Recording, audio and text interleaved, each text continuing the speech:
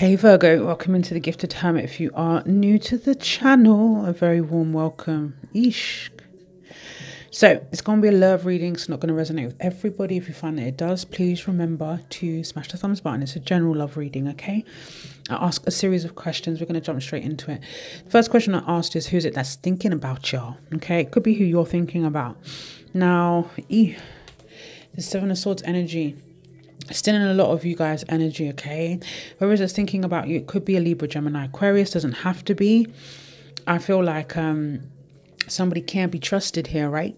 Seven of Swords energy is betrayal, deceived energy, someone that only takes what they want, right? I feel like this Nine of Pentacles is your energy, Virgo. Like, I feel like some of you, or the majority of you guys, are single.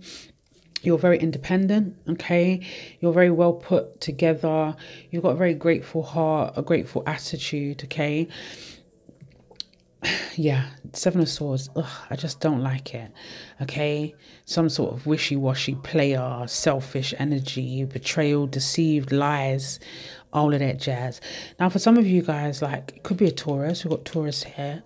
Doesn't have to be, can be a Cancer, Pisces, Scorpio, can also be an earth sign, okay? I feel like for some of you guys, this was a new connection. When I say a new connection, anything a year and under, okay? Crying is what I get with the Ace of Cups as well. Like, it feels quite overwhelming. Like, this person may have overwhelmed you, okay? Made you cry, made you feel like, I don't know, it feels very overwhelming, like intense. Okay, a lot of water, if you know what I'm saying, y'all. I feel like you guys have got good values. Someone could be married here, has been married. You got good values, Virgo. I feel like a lot of you guys are trying to start again, you know, doing some healing here. So I wanted to clarify this Seven of Swords and why it was there. Now, the Hanging Man, it's here on the bottom of the deck in this deck, and it also came out in the clarifier. Okay, so I feel like for some of you guys, there's no talking, not for everybody. Eight of Cups there shows me that, you know, someone got abandoned or at least walked away. The Seven of Swords energy, some of you guys were dealing with a fire sign. Doesn't have to be an Aries, Leo, Sagittarius, but definitely this energy, Virgo, of someone that's quite stubborn, likes to wear the trousers. It keeps coming up, you know, someone that may have a little bit of a temper, someone that can be quite controlling at times. Okay, and I feel like some of you guys are kind of, you know, you're in this energy and you're just like, oh, you're over it, you're bored, you're frustrated with this person. This Seven of Swords, you're frustrated with them. Okay, and I feel like in turn they're frustrated as well. I feel like this person missed an opportunity with you. I feel like there's a lot of reflection here. Yeah, whether they demonstrate their reflective energy, I feel like this person is reflecting really on their behavior. I also feel the need to say that you guys are going to be all right regardless of whatever bullshit this is, because I feel like it's bullshit. Like, I feel like some of you guys have been dealing with some crap here. Who wants Virgo? Now, I may be talking about multiple people. I may talk about one person in particular. Only you would know. So who wants you? Could be an Aquarius that wants you. This person that wants you probably, I feel like there's some sort of faith here. There's some sort of hope here. Nine of Wands energy. They feel like giving up, but still something lingers here. I'm picking up on a very guarded person as well. I feel like the person that wants you finds you to be quite talented. It's almost like you inspire them. Three of Pentacles wanted to come out. So a conversation for some of you guys. Not really liking the Magician card on the bottom of the deck there.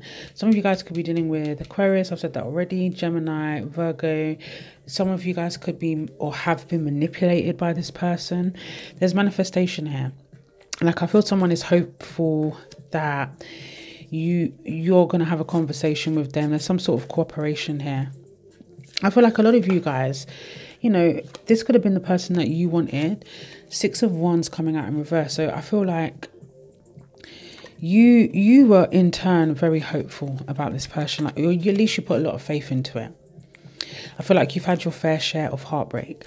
I feel like you tried to cooperate with this person. Okay, I feel like a lot of Virgos here are very talented, very skilled in their own right. Yeah, you come across as somebody that is very talented here. I feel like this person didn't give you the TLC that you require, you desire. They made you doubt your worth. Okay, and I feel like a lot of you guys, there's a lot of self-care that needs to be implemented or is going to be implemented here. Self-love is the best love. I feel like for some of you guys, this person is not emotionally available, you know, with regards to the person that wants you or whoever it is that you want. Why is this 9 of Wands here? Why is the 9 of Wands here?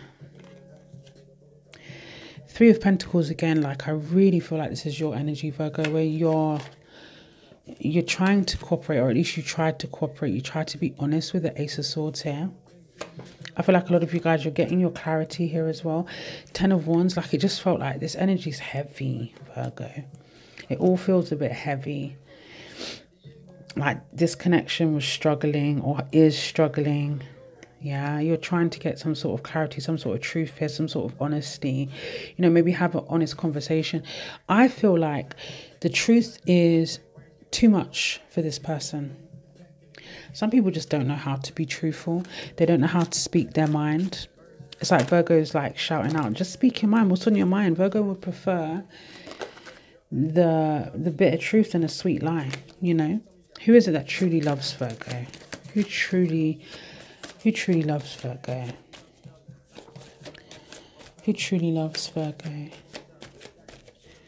Please remember to smash the thumbs button, guys. It really does help me. 10 of Wands energy. Whoever truly loves you, they're struggling. Maybe they got a lot of responsibilities. I feel like they've got a lot on their shoulders. Wow, the Ace of Swords coming out again. So I feel like I'm picking up on one particular person with regards to the wanting now to the love. Whoever it is that truly loves you, I feel like in turn, there's some love there, like you hold this love, Virgo. We've got the Empress card. Sometimes when we get the Empress card, I think of like baby mama drama, pregnancy. I feel like this person that loves you is definitely attracted to your body. There's definitely a physical attraction. They like the way you smell, maybe the way that you carry yourself, Virgo. And I just feel like a lot of Virgos are in that energy where you're respecting the truth. If it's not the truth, you don't want to know. I feel like this person that loves you finds you to be very successful, very loving, very nurturing. You got a lot on your shoulders, Virgo. Like, I feel like there's a lot of energy here, like where you've either got a lot of responsibilities, you hold a lot on your shoulders. And I feel like this person that loves you probably feels a bit shitty about something here, if I'm being honest. Why is the Empress card here? Page of Wands. Yep, you're a big turn on for them. That you excite them. You're adventurous. Some of you are definitely either dealing with an Aries. The month of March or April may have some sort of significance here. They may find you to be very independent. Oh, as I said, independent, codependent for some of you guys.